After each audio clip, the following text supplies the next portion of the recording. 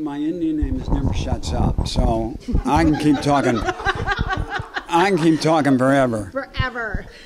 Can you tell about your... And that's a true story. We were playing we were supposed to open a big casino arena in Oklahoma, but it wasn't finished. So about 4 days before the show, they said they put up a big tent. Is that okay? And I said, yeah, it's fine. And the arena was holding 9,000 people. And they said, the tent will hold 11, and they want to know if it's okay to sell tickets. I went, what, are you kidding? And so they put those tickets on sale, and they were gone in less than 24 hours. Well, that just meant more extra money for me. Yes, yay, that's always the way to go. Can you tell me about your role on the new series? Yeah, Doug is, oh God, it's really hard to explain Doug. On the outside, looking at Doug, he's very angry, but he's not, and he doesn't like people because he doesn't like himself. So that's where that comes from.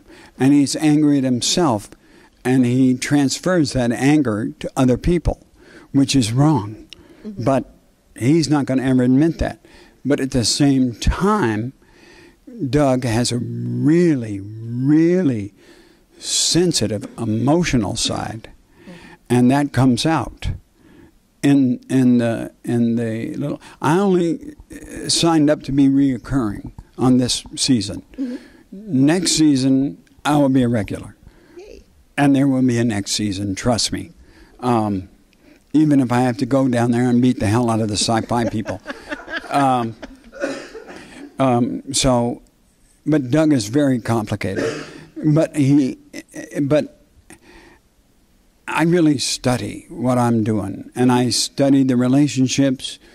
I'll go to the set even on a day I'm not working and kind of sneak around and watch a character, like, example, Carla, the woman who owns the bar. Mm-hmm. And I peek my head and watch the screen because I wanted to know who, on paper you can read Carla, but you don't know who Carla is until you see her actually become Carla. Mm-hmm.